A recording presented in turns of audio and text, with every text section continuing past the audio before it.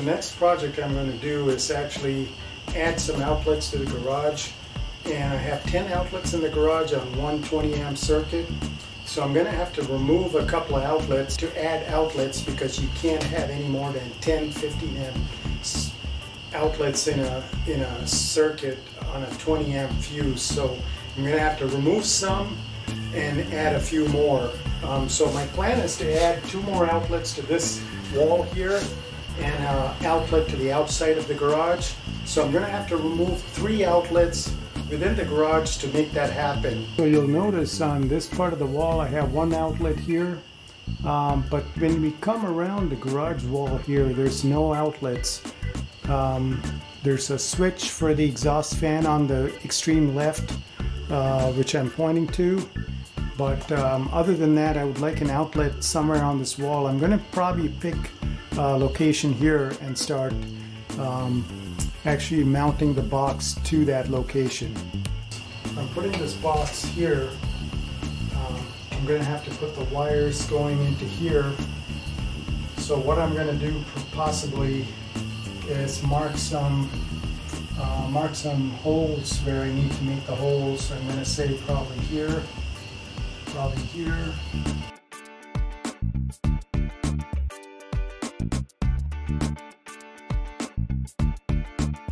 I use a 1/2 inch drill bit.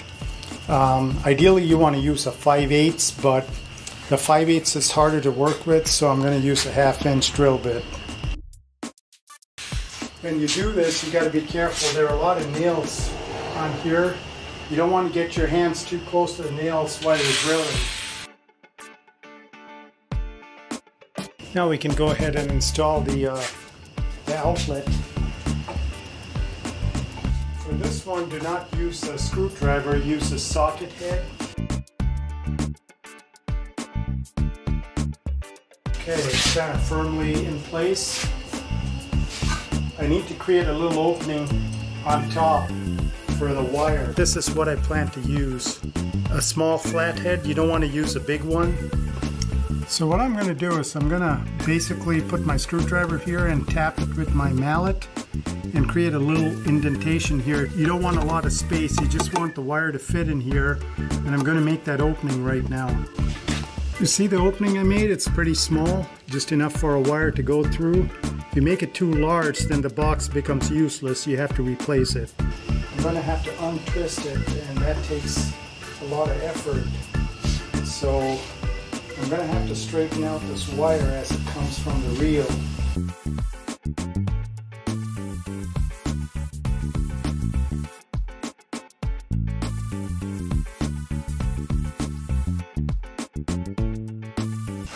So I think there's enough to go in here and come out. You need at least 3 inches sticking out. So I think that should be enough. So just to show you what I did, I have the switch box there. I have the wire going all the way to that particular outlet where I will actually make the connection through the studs. Kind of see that, and I'll make the connection here too. And then I will have to remove, I probably won't remove that outlet. I'm going to have to remove this outlet, this one here,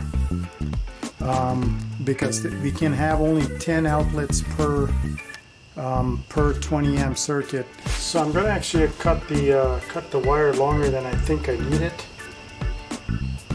because once I cut it, there we go. And then we're going to do the usual things that we do with wires. The next thing I'm going to do is to actually push this through the little opening here.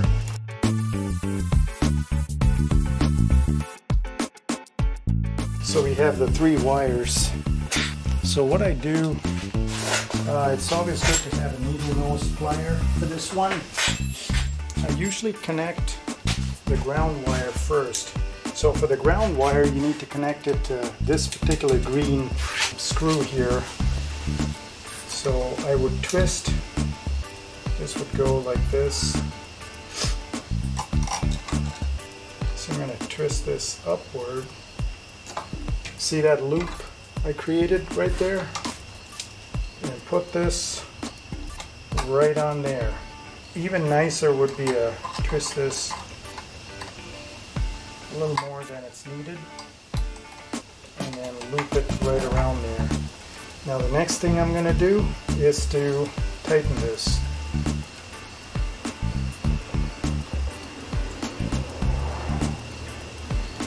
The next thing you want to do, on the back of the switch, you can see one side says white. You can't really see it on the camera, but this side says white, the other side is blank. So the white neutral wire goes on this side. So I'm going to do the same thing. I'm going to twist the wire here. So I have this wire twisted. I'm going to have to loosen this. I was in the store. I didn't realize I was buying a non-grounded outlet, and that was a mistake.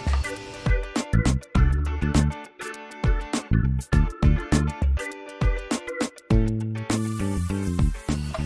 that's tight. You want to do the same thing for the other side. You want to again twist the black wire in the direction you're going to tighten. So in this case, it's going to be tightened this way, so you're going to twist the wire the other way, or the same direction as the tightening. Now I just have to loosen this up. Got to loosen it up enough to fit this wire around it, and then push it snug. Usually loosen it as far as you can go, and then use a pair of pliers to push it in place. Kind of lock it in place. Needle nose pliers is what I recommend. So that's now pushed in place. You see that? Right there. I'm going to try and twist this so you can see that. And then you tighten it down. Now, the only other thing you need to do is to put these screws. Looks like I don't have the screws for this. If the hole gets too big here, they might have some kind of sealants you can use to seal the hole. I might put some sealant here because it's opened up a little more than I really want it to. I actually shut down the power to this outlet. I actually checked it to make sure there's no power. But I'm going to have to disconnect this outlet because I'm adding a new outlet. And like I said, I can only have 10 15 amp outlets on one 20 amp circuit. So I'm going to have to remove an outlet to add an outlet. And I'm going to have to do that 2 more times because I'm adding 2 more outlets around the garage.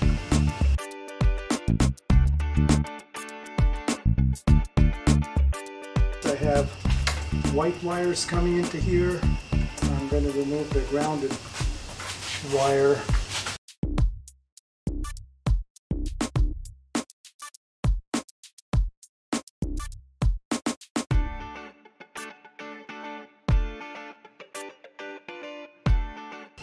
You loosen it, and we're going to pull this apart. I'm going to have to do the same thing for the blue wires. The black wires. Okay, now I'm going to have to straighten out these wires. I'm going to kind of twist these together and use green for the ground. Together. So I'm going to bend these and put it out. And now I'm going to have to straighten out the other wires.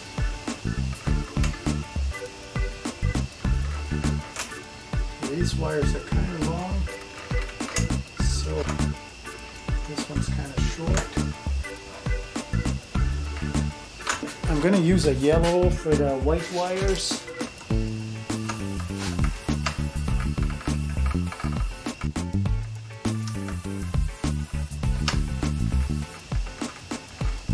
And that's good. This will stay together. One end. Got to work on this.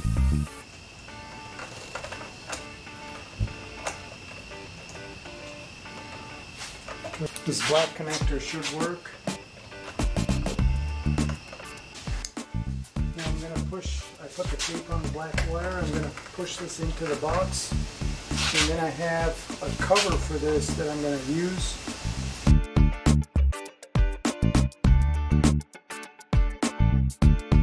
Now I'm at the outlet where I'm going to connect it to the wire that we installed earlier. Now this is a metal box, so I need to put one of these in here to secure the wire.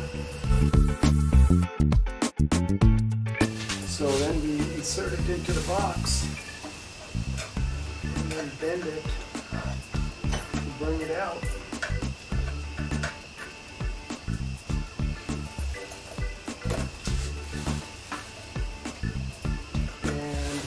Have to actually use this lock nut and secure this wire in there.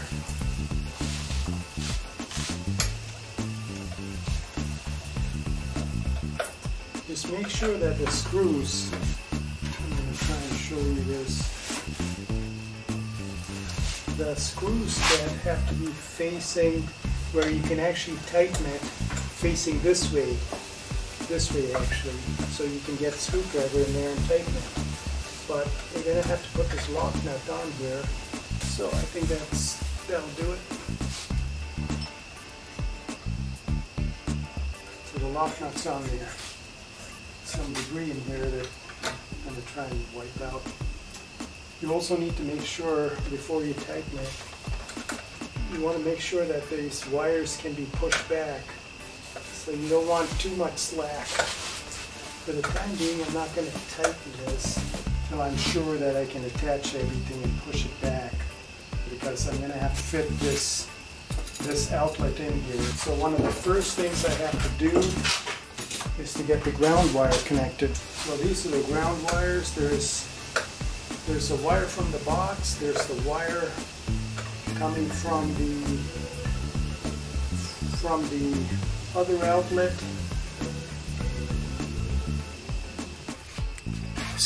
I've actually wired this. I've wired a wire for the ground. I put the neutral wires on. Remember, when you have a wire coming in from the top, you put the wire coming in from the top on the top screw. The wire coming from the bottom, which is a new wire I put it on the bottom screw. And make sure you route it. You want to turn it around the screw in the direction you're going to tighten. So I was going to tighten in this direction, so I loop it around in that direction, and it makes it easier. Otherwise, when you try to tighten it, you're actually going to be loosening the loop. The same thing here. I'm going to be tightening this way, so the bottom wire goes on the bottom screw here. What I'm going to have to do is to take the screw out to make it fit, because I have a loop there and the loop's not going to go around easy. And you got to be careful with these screws, because the screws tend to fall down and get lost. So I'm going to try and put this in. You got to press in and try to twist it in so it catches on the first few threads. And then you can use a screwdriver.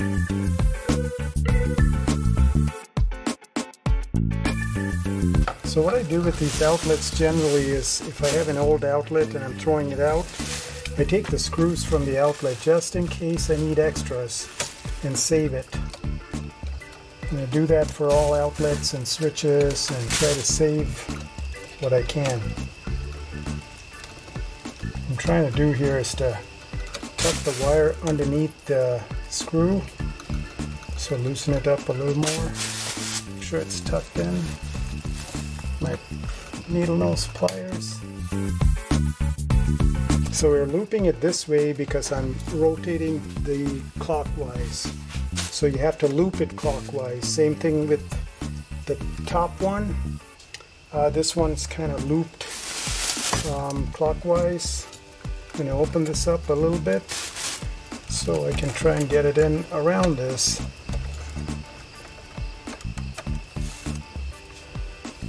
And then it helps to have needle nose pliers. I think this might be a little too long. I don't want exposed insulation sitting like that, so I'm going to cut this short. a little bit off. Twist it around one more time.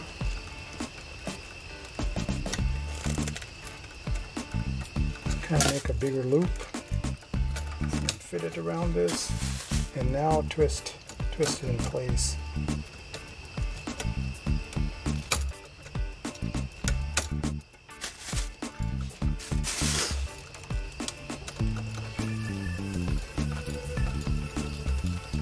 Okay, now this is good. So this should be okay.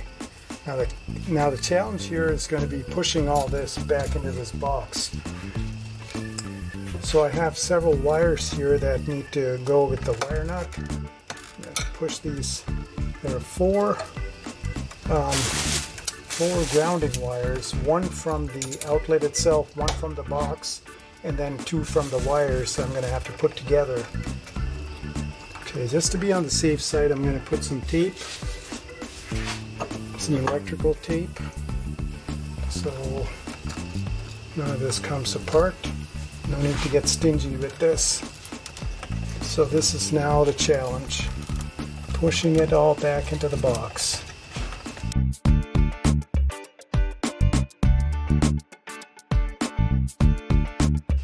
So I pulled these long wires from the top wire that was originally here. I think these are too long. To be able to get it into the box, I'm going to have to probably cut it short about here. You don't want any longer than, and then fold them back into the box, so I'm going to cut it right here. And I'm going to do the same thing for this one.